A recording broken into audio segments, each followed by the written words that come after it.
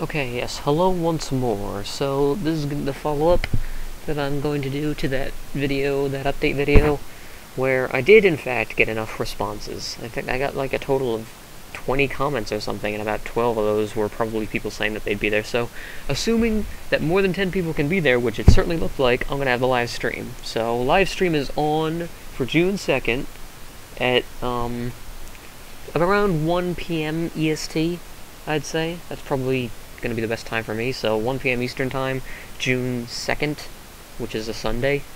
I do want to make a quick couple notes. Obviously, the stream itself is going to be on my live stream channel, justin.tv/heyrubn shot down. It was a bit of a messed up name because problems with Justin TV, but anyways, the link is going to be in the description, just like it was for the update video thing itself.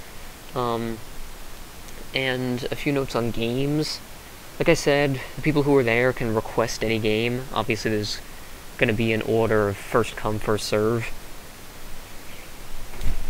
And, as far as actual games that you can request, like I said, you can request pretty much any game in my Steam games list that I have installed. I've got most of them installed.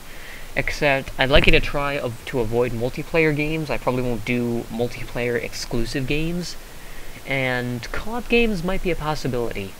But just no games like Counter-Strike or Day of Defeat.